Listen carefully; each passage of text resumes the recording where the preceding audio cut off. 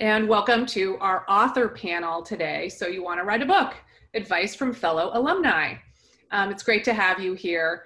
And for those of you who don't know me, my name is Katie Pandis with Alumni Career Services. And we work with alumni in all kinds of career transitions and support them with programming, one-on-one coaching, and a lot of online content and tools.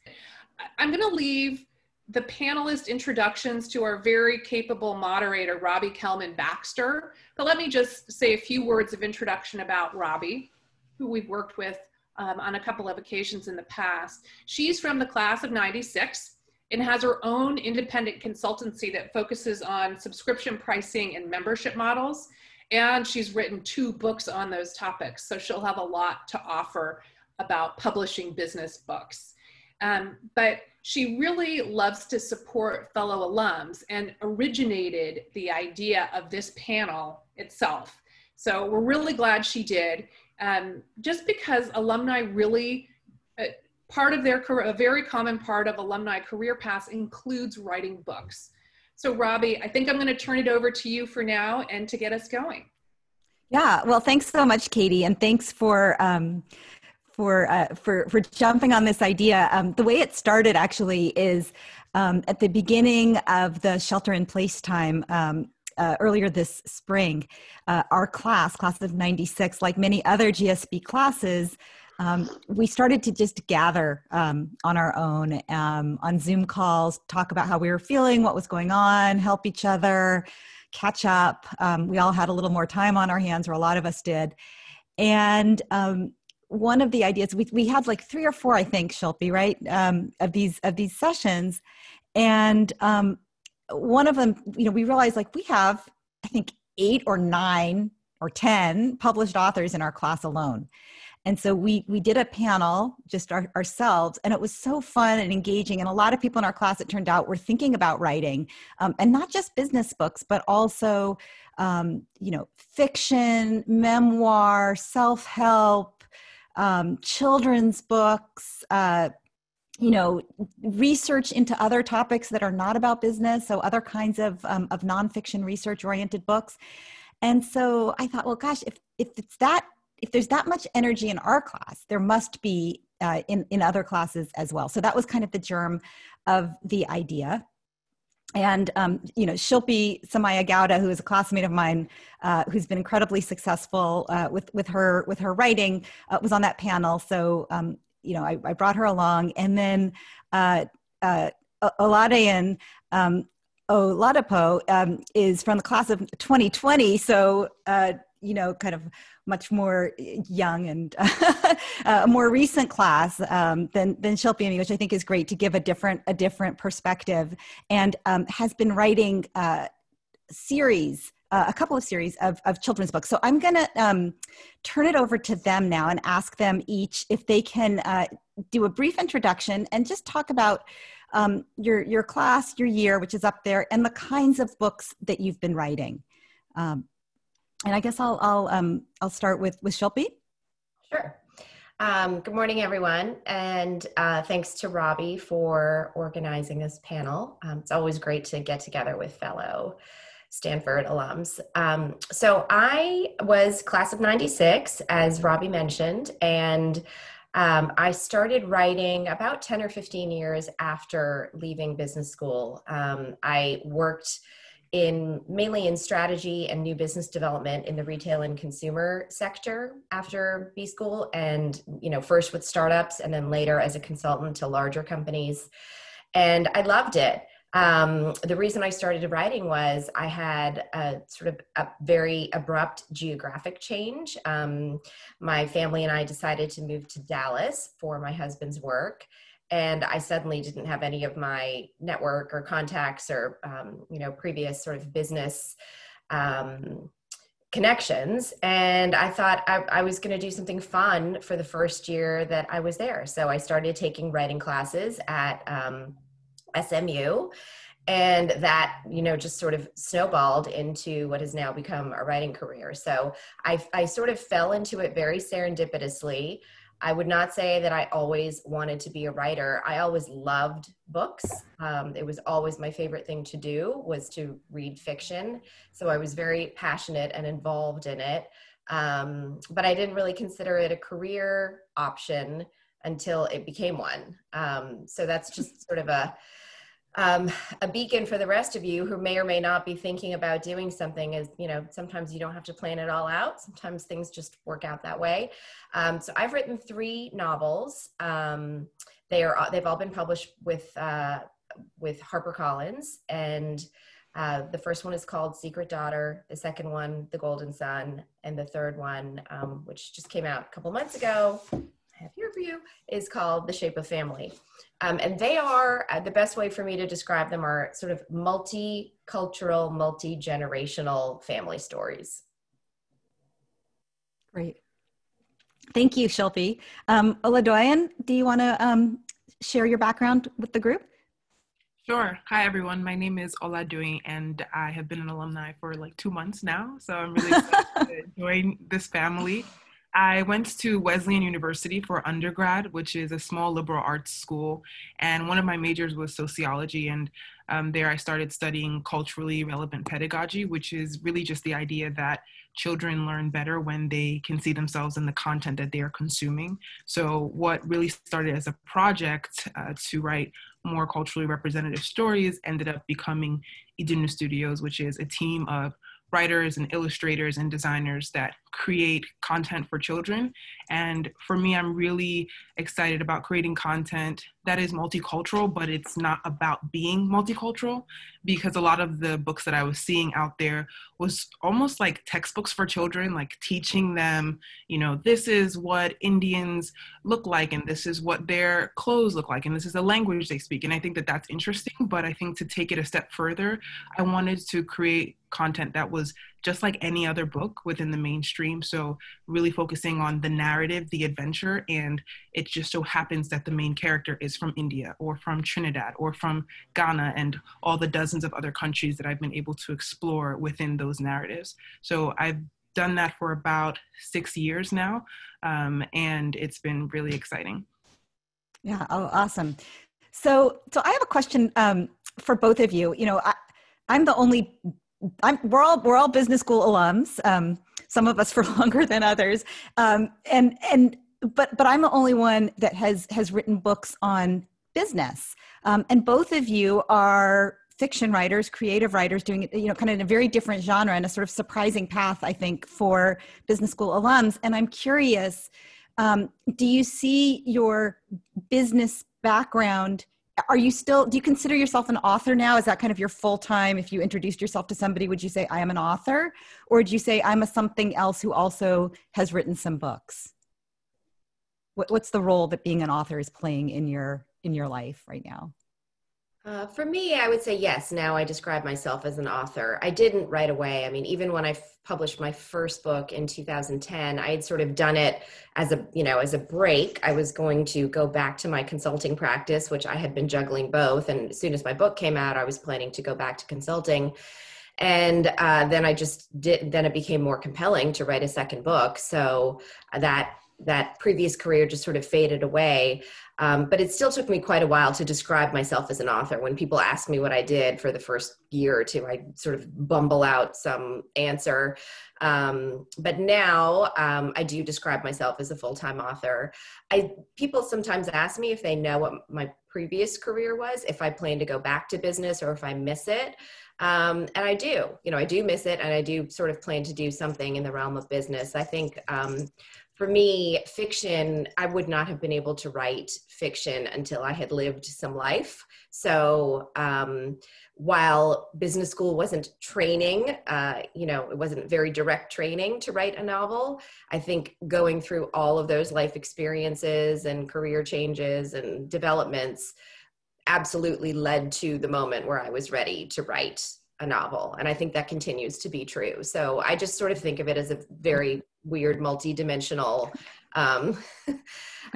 career. And it makes sense to me in retrospect. It certainly doesn't, it's not a proven path, but I see how it all comes together now.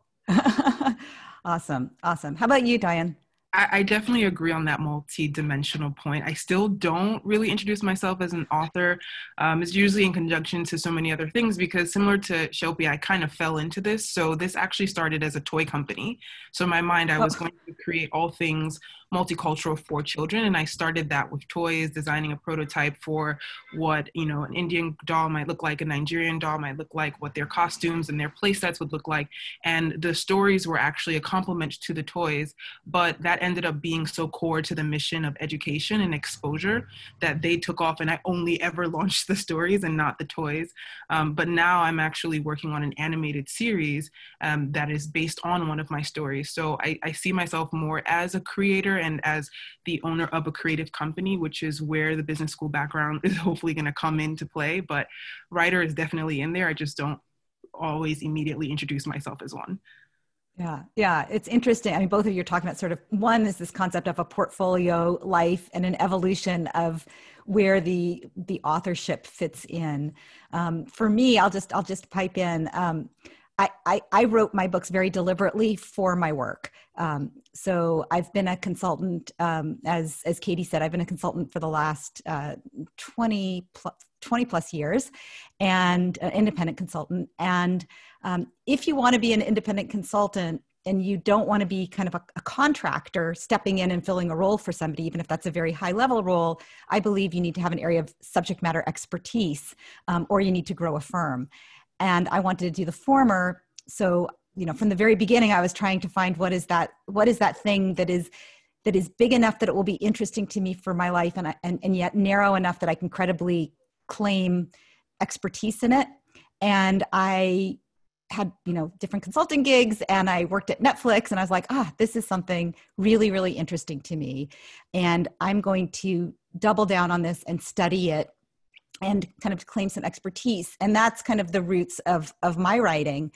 Originally, I really just wanted a 1 pound business card, something to say, you want to know who I am and what my point of view is, here's my book. And if you like it and you like that point of view, you might want to work with me.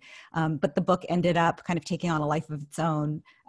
And I think like the other panelists, author is now part of who I am and what I say. Although at the beginning I was a consultant, and then maybe deep into the conversation I'd say, oh yeah, I wrote a book, or I'm working on a book. But now it's become, now that I've written 2 books, it's become kind of a core part of how I define myself.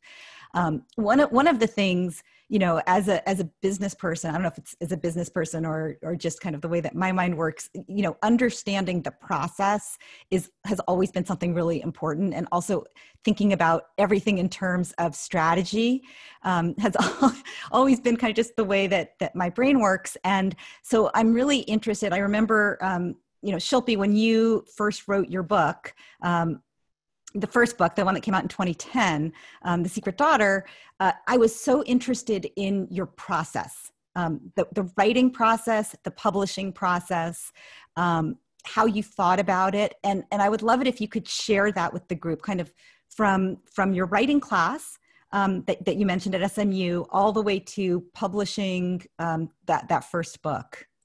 Sure. Yes, it's again, as I mentioned before, it's kind of an unusual path, but I think there are more unusual paths in writing and publishing than there are conventional ones. So I started taking basically night school classes at SMU, and there were a series of classes called Novel 1, Novel 2, and Novel 3.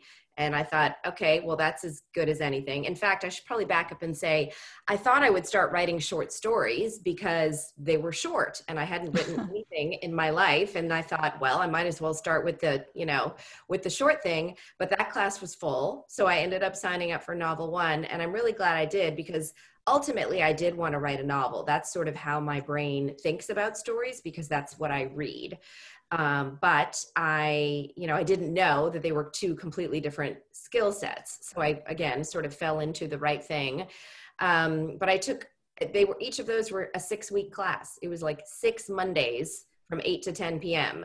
And you were expected to sort of write your actual novel in between those classes. So for me, they were spread out over probably a year and a half.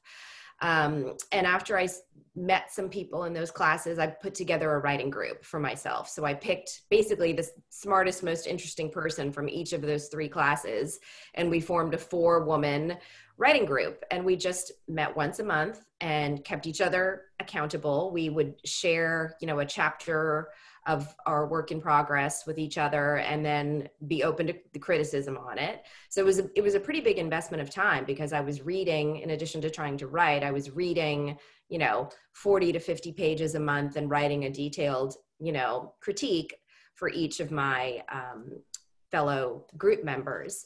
But that was really important for me, because it's hard to write in a vacuum, and it's hard to know, especially if you were like me and you had no experience in it, it's hard to know if what you're intending to do is actually landing with your reader. So I found that really helpful, and it also just kept me on track, kept me writing. In the very beginning, a friend of mine who had already written a novel, he hadn't gotten it published yet, but he had written one.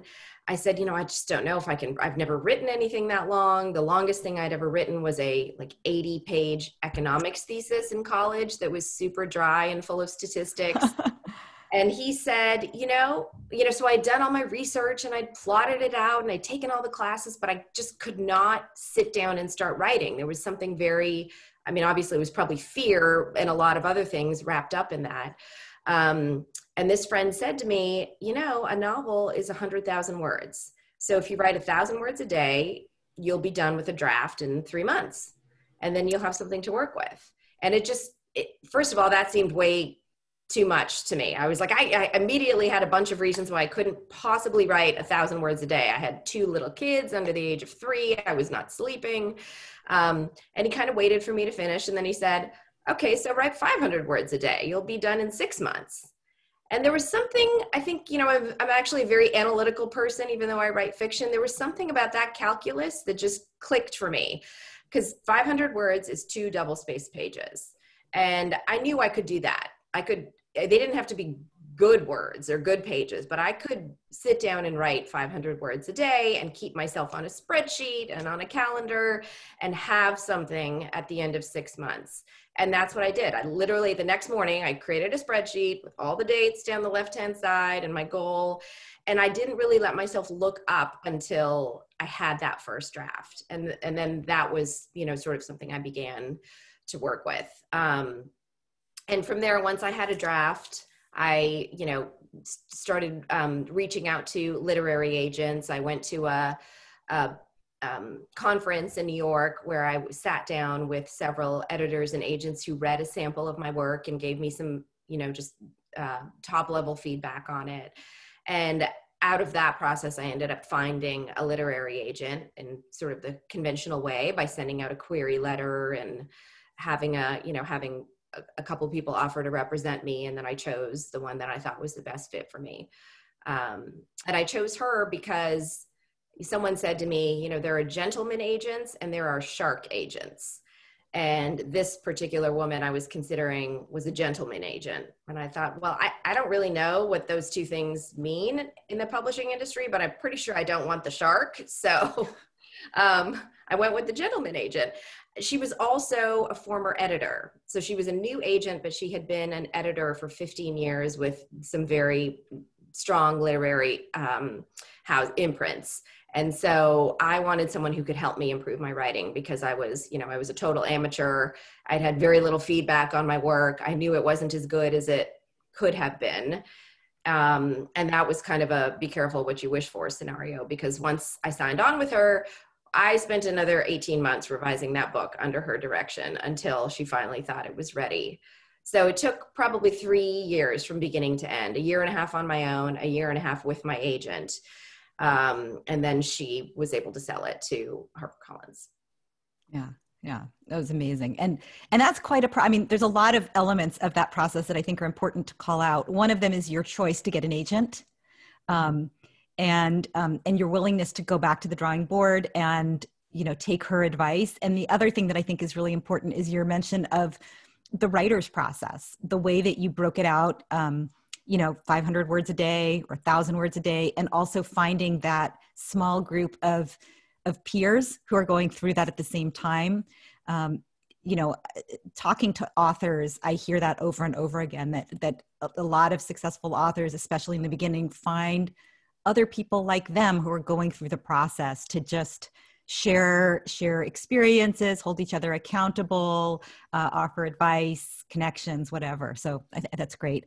How about you, Oladoyin?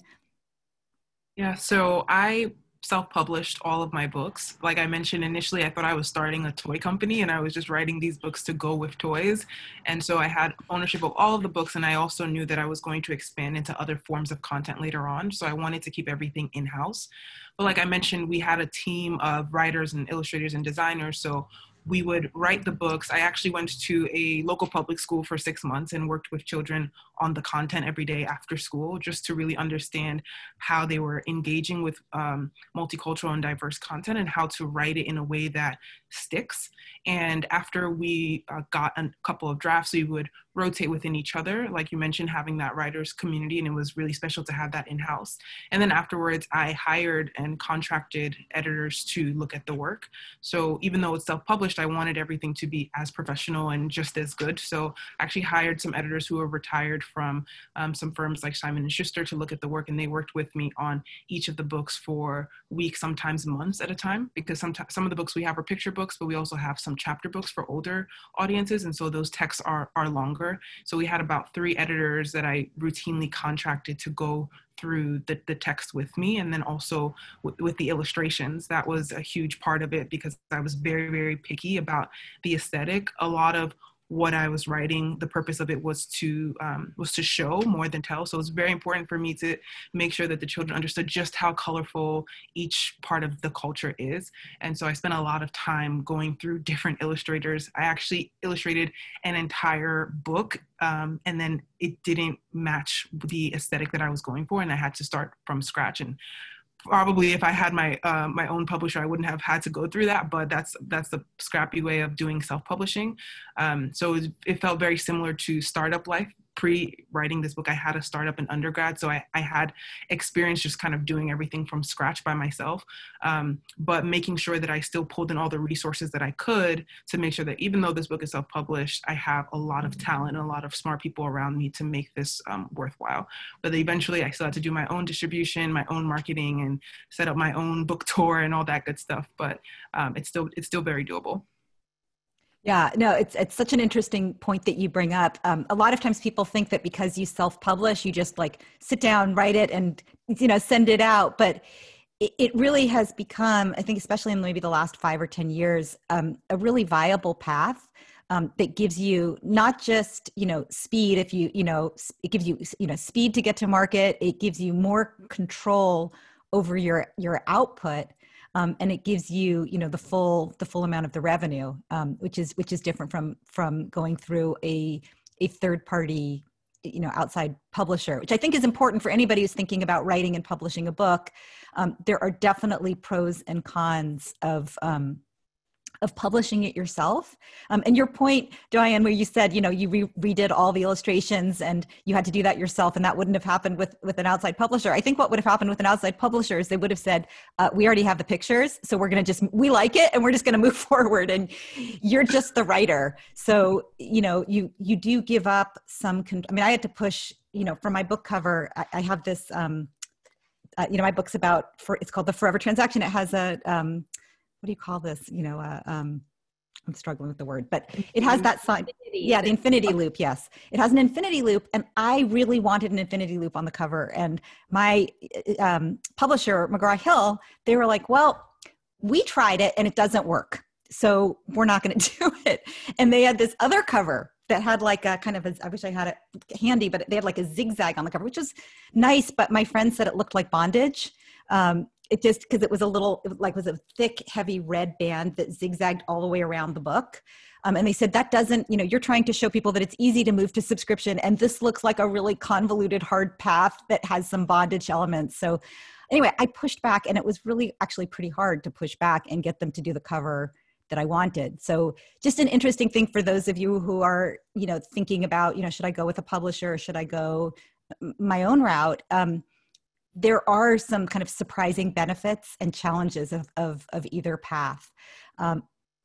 So I wanted to pause because this is live and because so many of the people participating were kind enough to post in the chat what they're here for and kind of what they're hoping to do. I thought it would be great, first of all, to direct people who haven't seen it to just take a peek because it's pretty interesting, and also to point out to the other panelists that we have a really nice mix of memoir, business books to help business lives, fiction, novel, short stories, book being written with a professor, so really, really broad range, and also people that are kind of just thinking about writing a book, and people who are all the way, I don't want to say at the finish line, but are getting ready to publish the book and thinking about that marketing process.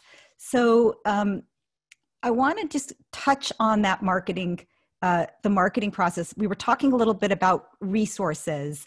Oladoyin, you talked about hiring some Simon & Schuster execs to give you feedback, and also about stepping into the classroom as a way of getting input from future readers and from experts on those future readers.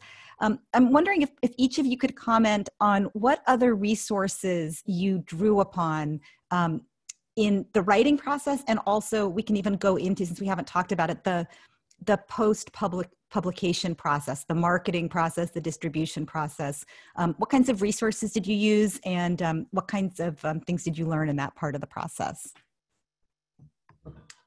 Well, because I'm with a traditional large publisher, I have largely left the marketing and editing and all of those components up to them. I will say, I think there's more cross-fertilization happening between the hybrid or self-publishing world and the traditional published world. So many times now, a publisher will pull in outside independent freelance experts who probably at the same time are working with self-published authors. So for example, my second book, The Golden Sun, was super painful to write. I mean, I had to throw it away and start over from the blank page twice in the 5-year process of writing it.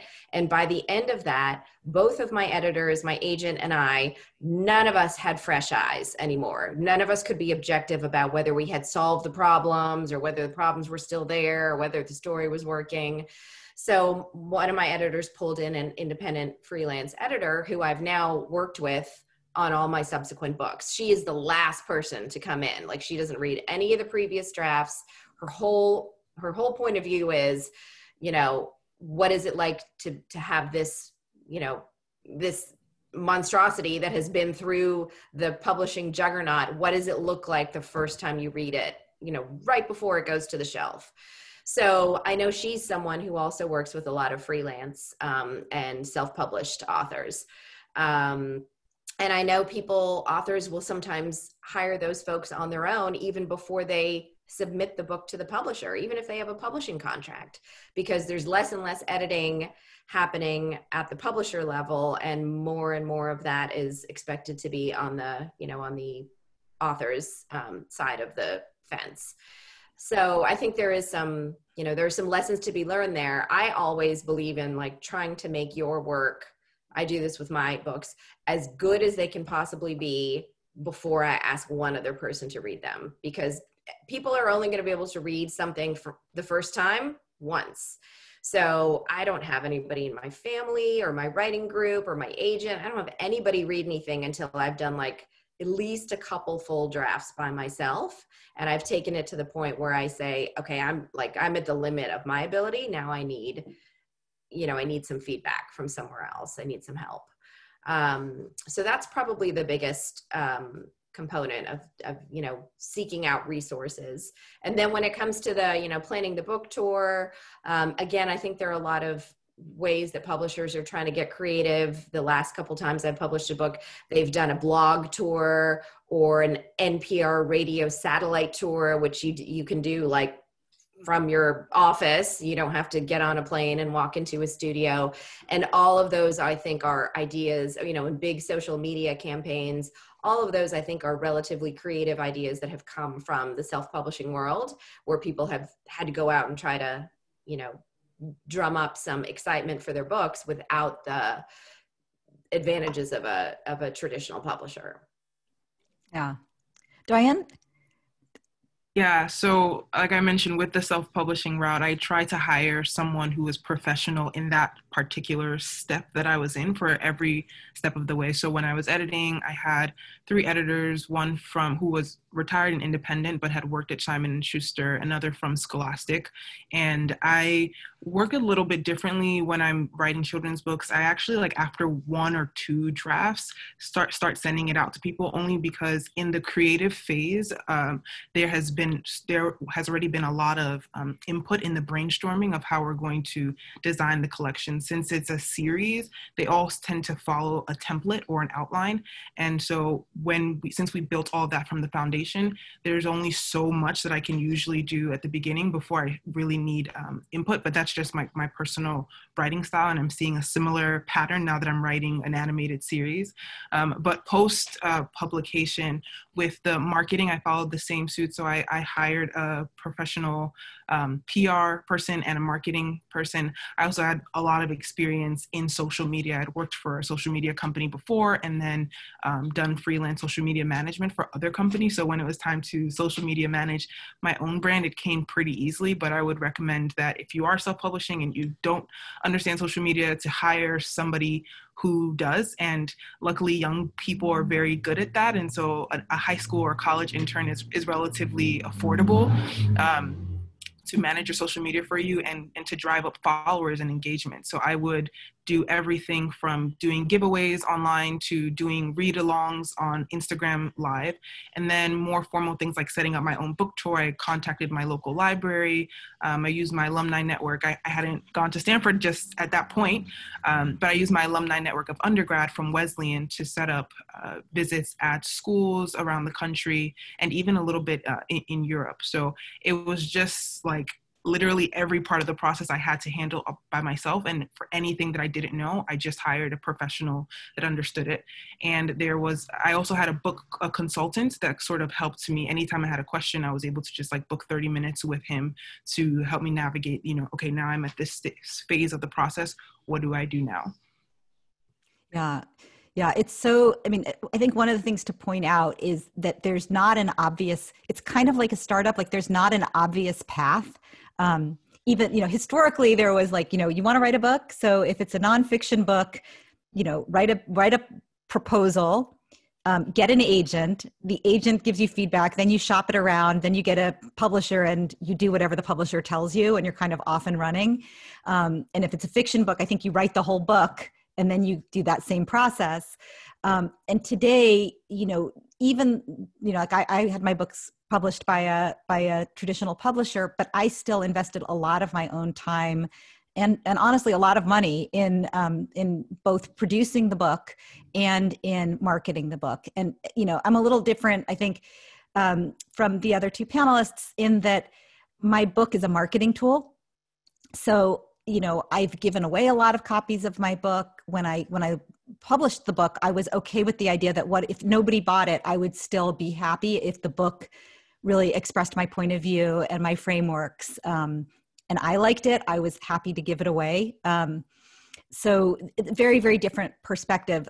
My first book, I was an English major in college. So I had a pretty high opinion of myself and thought I could just do it all by myself. And I got about halfway done. I had a 9-month timeline to publish it. That's what McGraw-Hill gave me. So we signed the contract on New Year's Eve and the book was due in September. And in May, I was like, this is a mess. And I have written myself into a cul-de-sac and I have nowhere to go.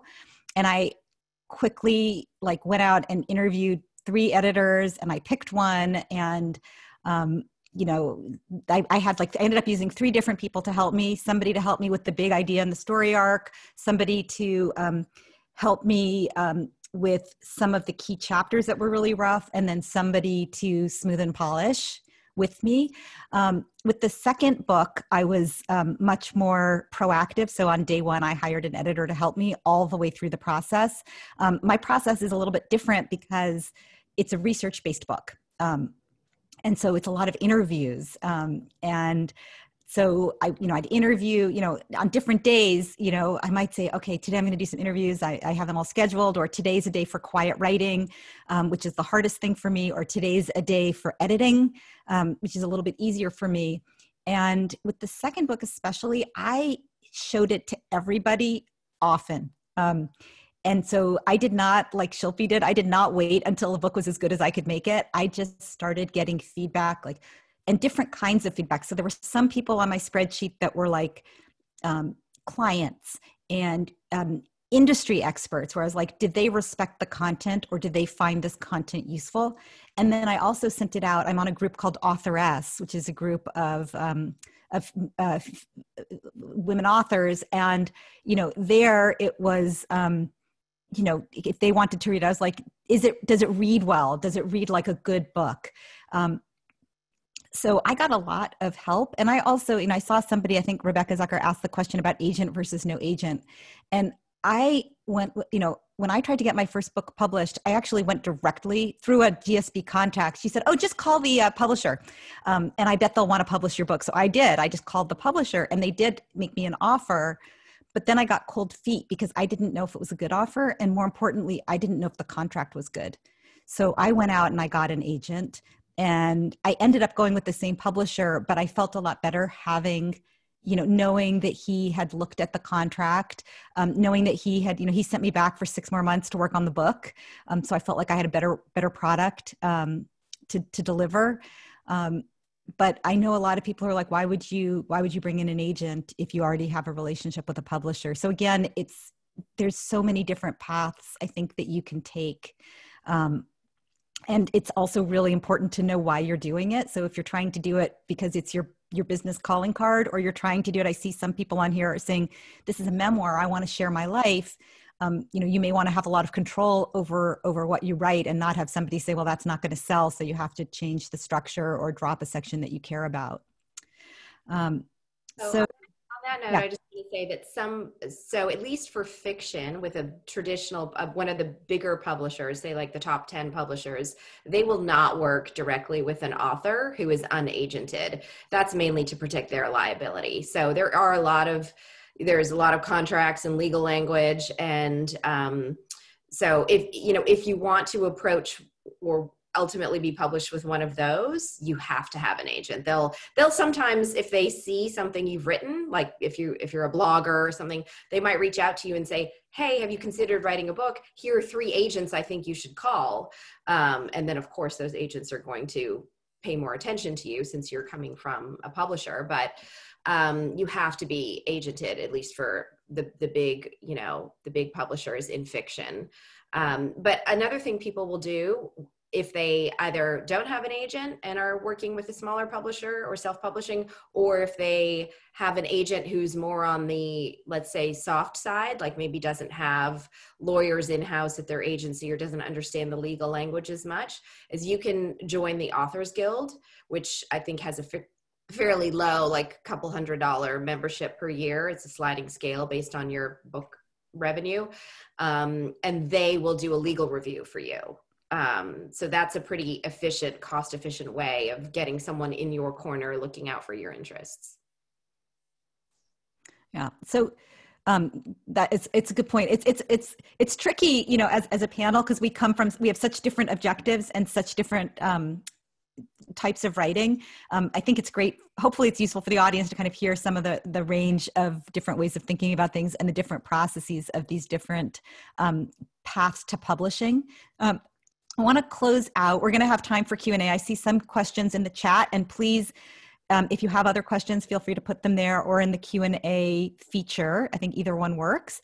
But in the meantime, I'd love to, start with Oladoyin. If you can share some tips or guidance for fellow alums who are thinking about, either dipping their toe into the world of writing or diving right in, what guidance or advice do you have for them?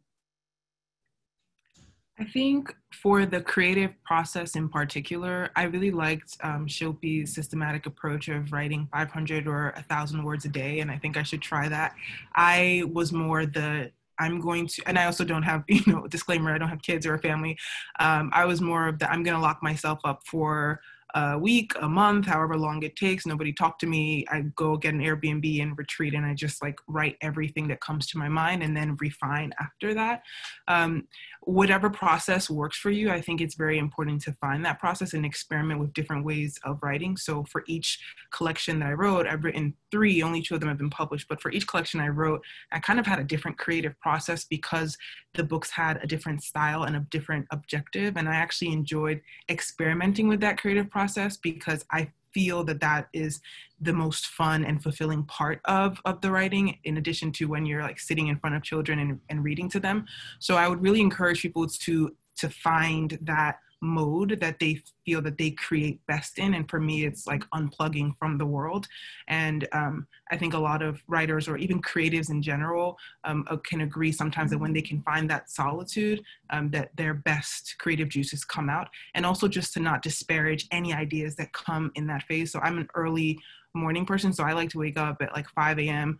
when it's still dark outside and the world is still sleeping, and I just like start writing whatever comes to my mind, whether it's for books or anything else that I'm going through or working on. And I just find that I get some really harebrained ideas in that period, but I think that that's when my mind is just being most creative. And then as I refine and work on that, I also get some really good gems. So working on your creative process, I think, is really important. Yeah, definitely. Knowing your process. And I love what you said about, everybody does it a little bit differently.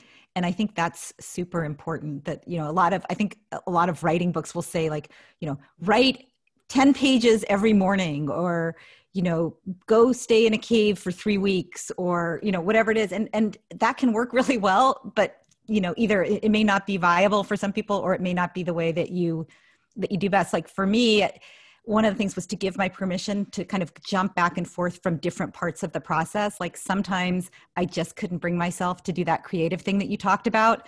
And other times, so like I didn't want to sit down and write a fresh idea. I didn't have any fresh ideas. So I'm like, okay, today's a day for editing, or today's a day for making calls and scheduling interviews, or today's a day for, some other, element of the administrivia. So I think it's really important to just kind of know how you work and be kind to yourself, while also always pushing forward. What about you, Shilpi? Yeah, what advice do you have? I would second both of those ideas. I think that I know enough writers now to know that everybody has a different process. And so the key is to find what works for you. And I think the only way you can do that is sort of being in it every day, at least in your mind. So you may not write new pages that day, you may not edit that day, but my favorite phrase is ABCD, apply but to chair daily, which means you are like a job, whether you're writing that day or, outlining or editing or marketing, something, but you have to sort of be in it, and you really do just have to, it's a volume of time and sort of investment. So once you're, I'm not sure it's 10,000 hours, but once you're several thousand hours into doing it every day, you will know what works best for you. Like, I found weird habits, like being immersed in water releases something for me. So if I could go swimming or like get in the hot tub or in this, something like that, if I had a problem, I would get unstuck if I was immersed in water. And, there are weird things like that, that you realize you're an early morning writer, or you like to write, you like to have an outline, or you don't, an outline is inhibiting, or you feed off other people's creative energy, or you absolutely have to be alone. I mean, you'll figure it out for yourself if you put in the time, like every day or as close to every day as you can for months and months and months and years. There's no simple way to it, but it means that if you invest in it, you'll get there. Yeah, I love that. That's perfect. Perfect closing words. Unless, Diane, do you have any final words you want to say? Or no, that was good. Okay, good. Yeah, Shilpi, I think that was great the way you closed us out. So at this point, we're going to move to Q&A. I see there's a bunch of questions already in the chat, and I will hand it off to Q&A. Stephanie Cervantes. I had a question regarding how best to get feedback from your target reader group or from beta readers. How do you find them? And then what do you share? Is it a chapter, the whole manuscript? How to leverage that kind of process? I was just going to comment on that because I actually wrote my books with my target audience. So it was really easy to find mine, their children. And so I volunteered at a local elementary school's after school program. And so while I was in the creative phase, before I put any pen to paper, I started talking to them about the themes that I wanted to explore. And I just started asking them questions about diverse cultures and different countries around the world, and seeing how they engaged with it. As I would create like little mock-up paragraphs of stories and notice what stuck and what didn't stuck. I would watch them intently and time, like, okay, at what line did their eyes just kind of like phase off, and at what point did it seem like they got uninterested, and I would ask them why. And I also incorporated them with the illustrations. I remember for every little thing, like when I was drawing a little girl with an afro versus, another hairstyle, I would ask them a lot of questions. So I went straight to the source. And then afterwards, when I had finished writing the book, I focused mainly on getting feedback from educators and editors at that point, but still people who had a lot of experience with that target demographic specifically. I wanted to hear more about writing groups and working with other writers.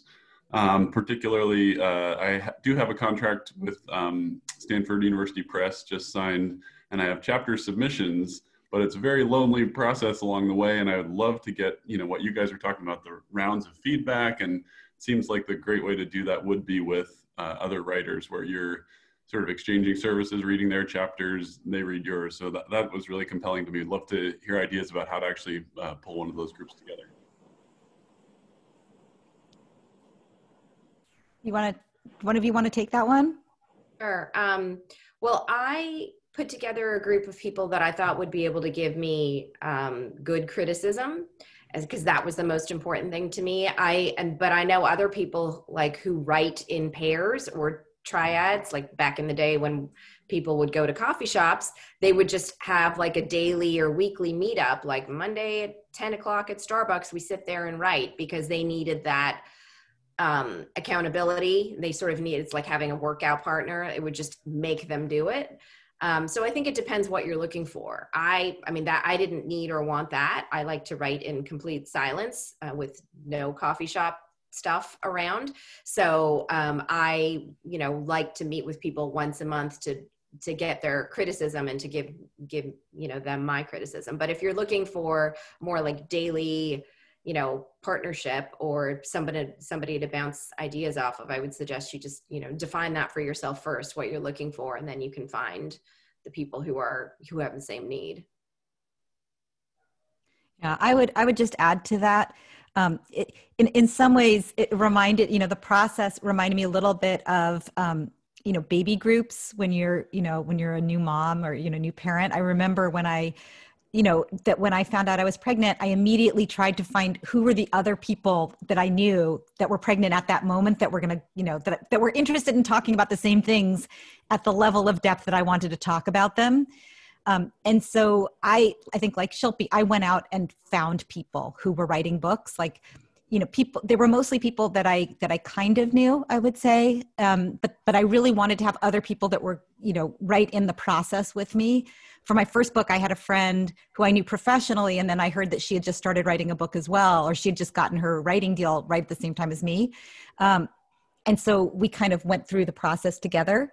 But I think, as Shilpi says, it really depends what your goal is. If you want an accountability partner, try to find somebody who's kind of going through the process on the same timeline as you.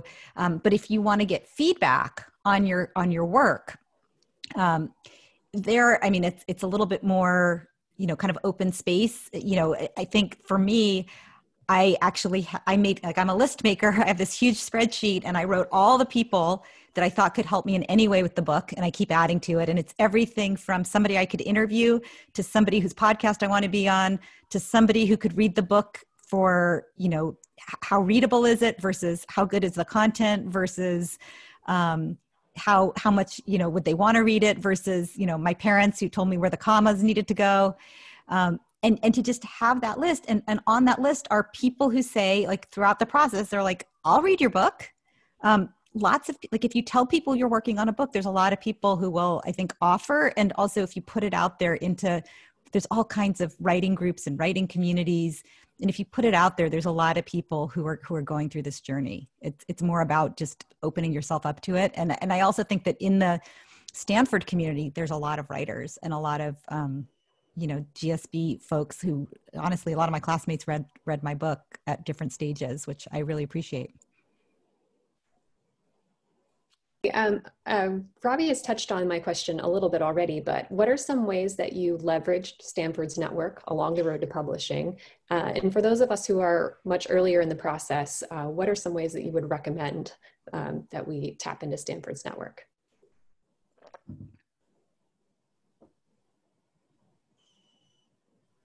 I published mine before Stanford, so I'll give this to Shilpi. But I will say now that I'm writing an animated series, there's been so much help within my classmates alone. My producers are my classmates, and we've been able to set up meetings with so many production companies and people in the creative space that I had no idea that business school had so many connections, even within things like creative and the arts. So definitely a lot of opportunity.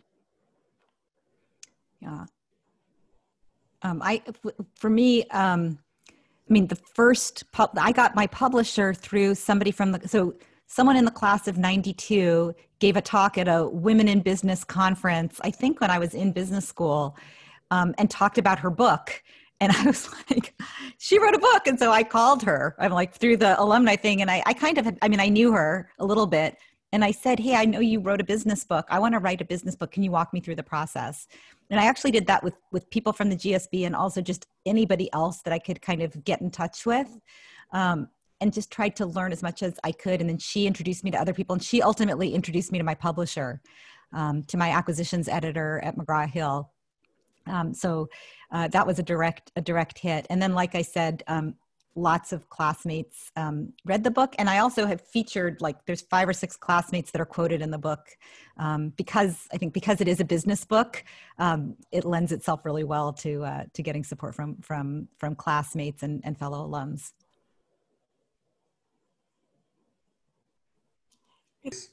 You spoke about the value of having an agent. Could you share a bit about how you went about finding the right agent?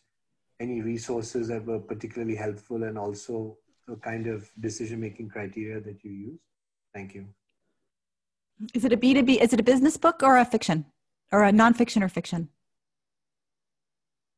I'll apply it to both, considering I'm not writing anything as yet. Okay, well, I probably did the most traditional agent path, so I'll take that first, and then Robbie can probably add different color to it. But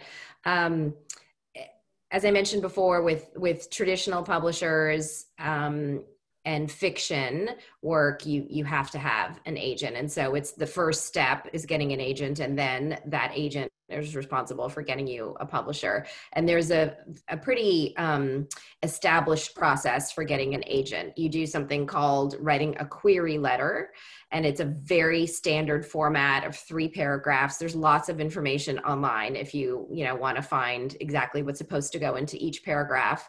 And then there are a couple online marketplaces that list agents, their clients, whether they're open to new clients, what type of genres they represent, and then their specific requirements for querying. So some will say, I want a query letter and attach the first 5 pages of your manuscript, or I just want the query letter, or they all have different rules. And I would say it's sort of old fashioned, but you just have to follow those rules. Like, people sometimes think because it's a creative realm that you need to show how different you are and change the font and all that. No, they have a very staid way of operating, and there's rationale behind it. I mean, they know by the time they get to page 5 of a manuscript that's in Times New Roman 12 point with 1-inch margins, they should feel a certain thing, if they're getting pulled into the book or not. So I would say just look up those rules and find the list of agents that you think is relevant for you, either through one of those marketplaces, or the way I did it actually was back when we could go to bookstores freely. I would go to the bookstore and find the books that I thought there's sort of what I was aspiring to be. Like, I would want my book to be on the shelf next to those books. And I flipped to the end, to the acknowledgements, and found out who those authors' agents were. And then I would write to them and say, you know, my book, so-and-so, Secret Daughter, 80,000 words, would sit very comfortably on the shelf next to your author, so-and-so's book.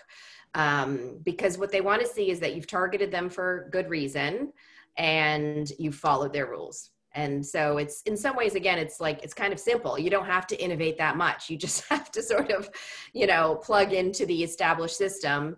And then if you're lucky enough to get an offer of representation or more than one, because I had a business background, I asked those agents for references, which I didn't realize how unusual and, you know, that people don't do that. You don't ask for references, but, you know, I was used to hiring people and I asked for references. So then I called each of them, you know, a few people for each agent, and that really helped solidify who I thought was going to be the best fit for me.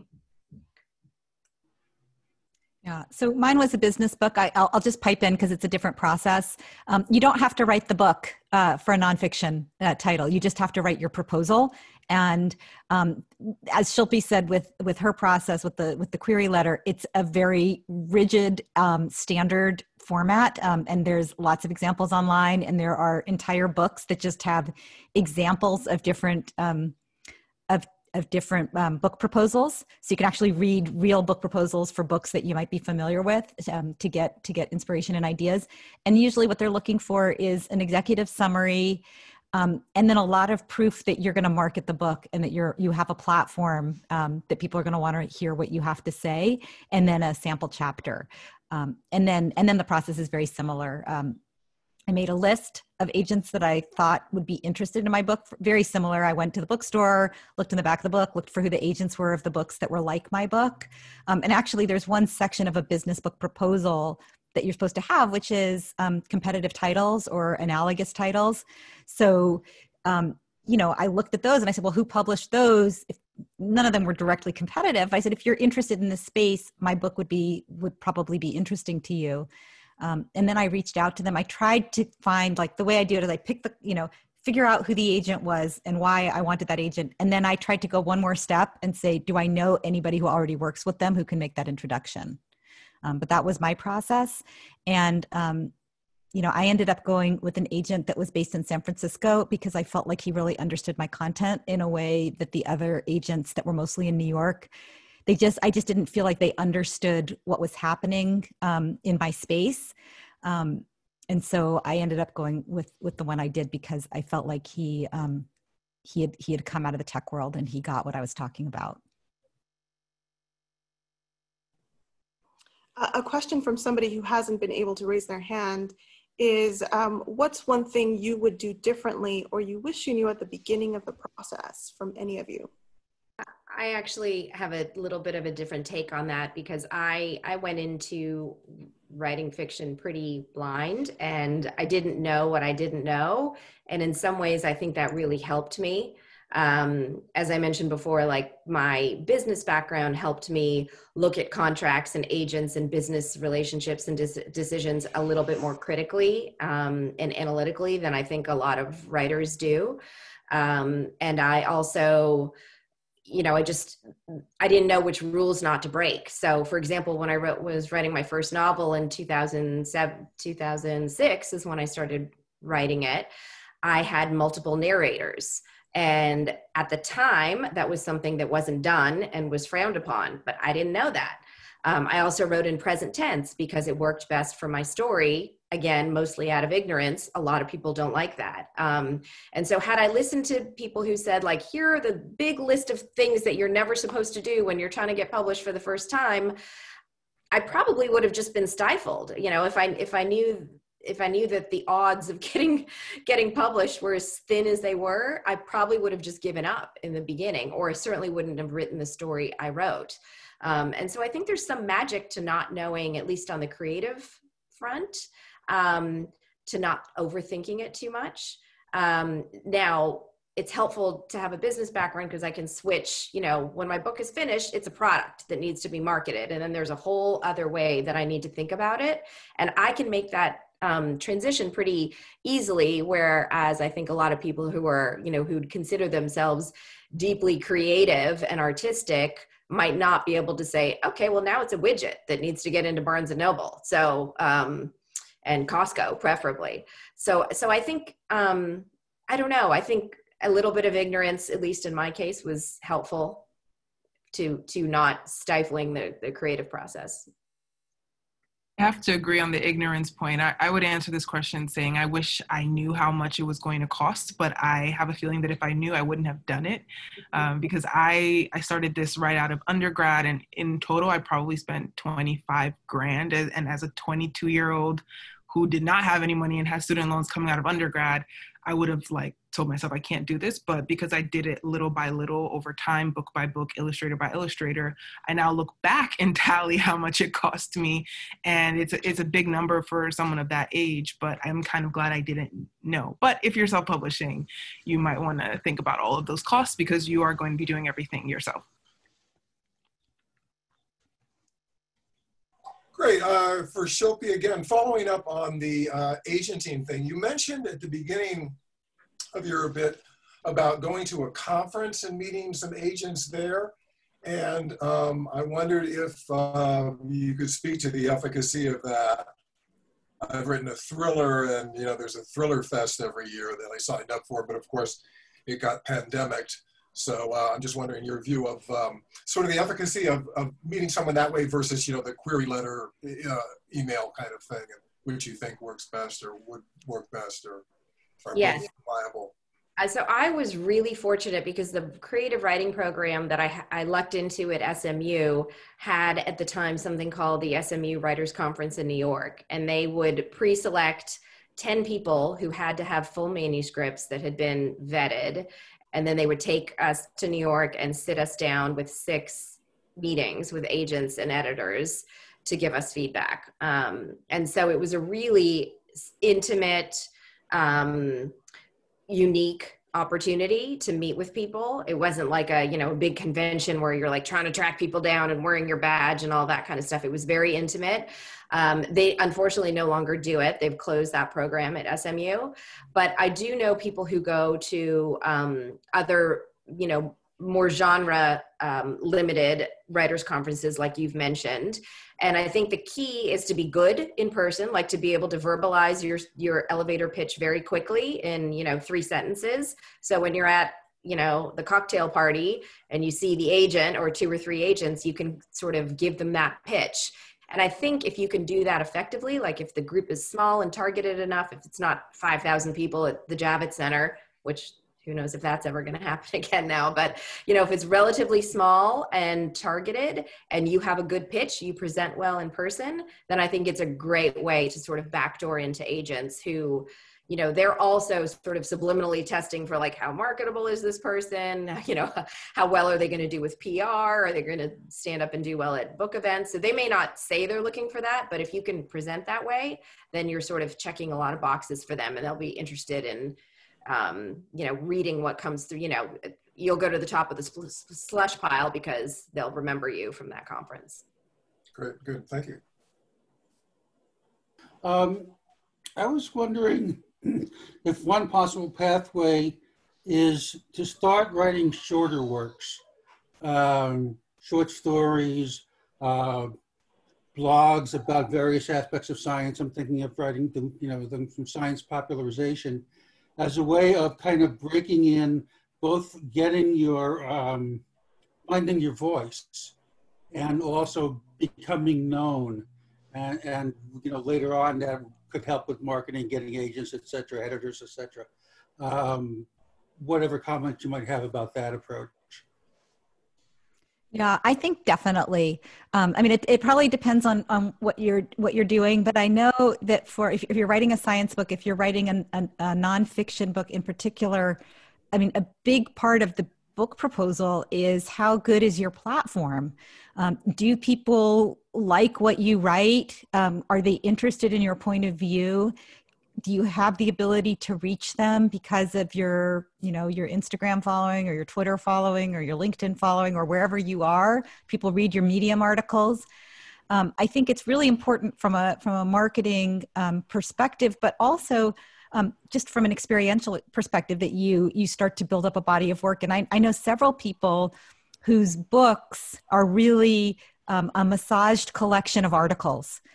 Where, back to the point of like, what's your best way of writing? If you said, look, every Tuesday I'm going to publish an article and it's going to be something that I find fascinating.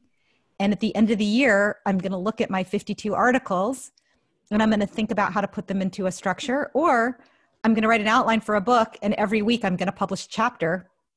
Those are great tactics to just get your writing done, as well as to build your personal brand. I do a ton of personal brand building, by the way. Like, I'm publishing an article every week and a podcast every week, and post on Instagram. So having that pulpit or that platform, I think is increasingly important for authors. My question is for Robbie, and I wonder if you went about trying to uncover stories for the book or go deeper into the stories, and how you went about doing that. Yeah, definitely. So in order to get the book proposal accepted, I had to write an outline of the book and sort of say, this is what I'm going to cover. And then I also had to write a list of some of the stories that I thought I was going to share. So I said something like, and I'll be sharing stories such as, or potentially to include, Netflix, Amazon, Spotify, Salesforce, whatever. And then so in some cases, so I had I had this very long list of stories that I thought I might write and people that I thought might have interesting bits to contribute to the book. And so especially in the early phases of the book, I just interviewed a lot of people. And in some cases, I'd be like, oh, this interview, there's not that much there, or they're not telling me much because of confidentiality. This isn't interesting. And I might just mention them in the acknowledgments, like this was one of the people that I interviewed. And then in some cases, I would write, actually, as soon as I finished my interview, my process was I would write a snippet. I called it a snippet, and I had a snippet folder, and it would just be the story. So like it would say, I talked to Jason at Google, and he said these, this is his background, and this is what he thinks, and this is what was important. And it's almost something that could be cut and pasted right into a chapter with a little massaging at the beginning and end. Or, I could always go back and use it as notes. So that was my process. And, to the question of what would you do differently, I would have asked more people earlier on for interviews, and not been afraid to ask strangers, because, some people I knew really well said no, or wouldn't tell me anything useful. And some complete strangers that run big companies were willing to talk to me and share really powerful stories and advice. So certainly use the GSB network to reach out, and don't even be shy about just reaching out. Like, I reached out through LinkedIn to all kinds of people, some of whom responded. So yeah, that's how I did it. Well, thank you. Mm-hmm. Thanks for putting this together. I really enjoyed the discussion so far. I was curious about, I'm writing a business book, and I'm curious about the pros and cons of having a co-author work with you. And also kind of on a related note, I checked into Stanford University Press. I figured maybe I have an in there. But it feels like you sort of have to co-author with a professor in order to get published there. And I'm wondering if anybody has any experience on that. Yeah. So before we answer that, I know that at least one person, I don't know if they're still here, but I remembered seeing in the chat that somebody's doing that. So if they could maybe write their comments in the chat while we're responding. I wrote my book alone, and I thought about using a co-author, but I'd heard honestly too many stories of friendships breaking up over co-writing, and I just decided I wanted to control my narrative. But I don't know, Diane or Shilpi, do you have thoughts? I have heard from professor friends who write with university presses that it's a different animal. and often they can't get published by their own university press. So there's, some weird politics there. So they'll go to another university's press. So I think it's its own world, and you probably have to learn about it. I would never be able to co-write with anyone. I'm too much of a solo flyer.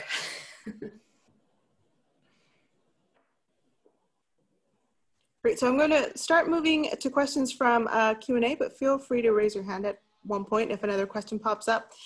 We have a lot of questions asking about money. So Doyen and Robbie, you've touched a little bit about how expensive it really was to get started. So I know that it's going to vary across your experiences, but can you just dive a little more deeper into the money side of things? How much does it really cost to pay an agent to market your book? How much can you really expect to get back? Anything that you can add to that conversation? Again, this is one end of the spectrum. This is traditional publishing with a big publisher.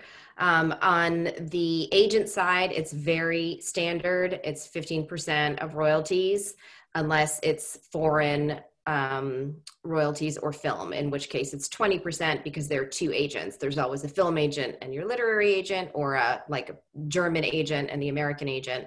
So then it's 10 and 10. So 15 to 20% of royalties to an agent. And on the revenue side, it's really, it depends on the format your book is selling in. So, roughly speaking, a hardcover sale will get like $3 to $4 to the author.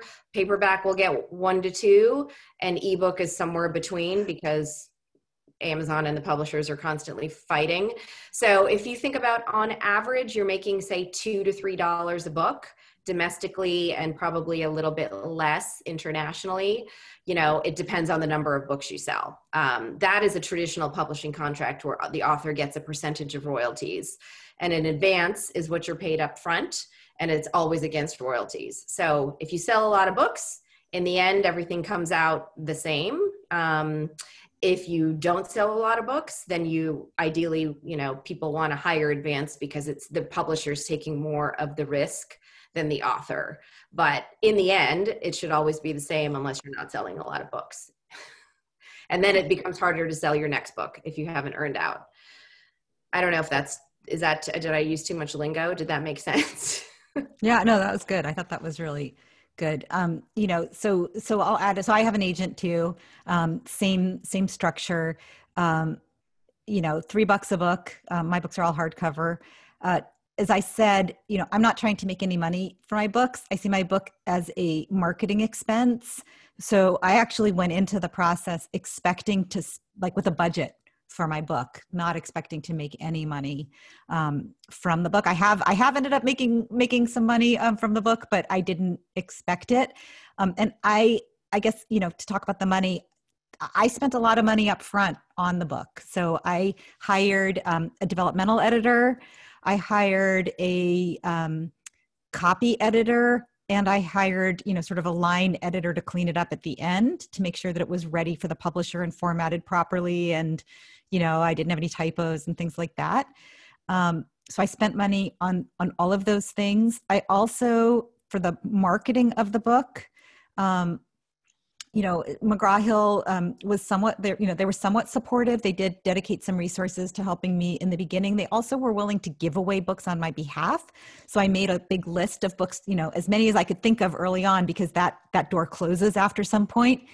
But, they gave away a lot of books. They give me some books. I mean, this is something I didn't really know. They give me, a few hundred books, but after that I have to buy them.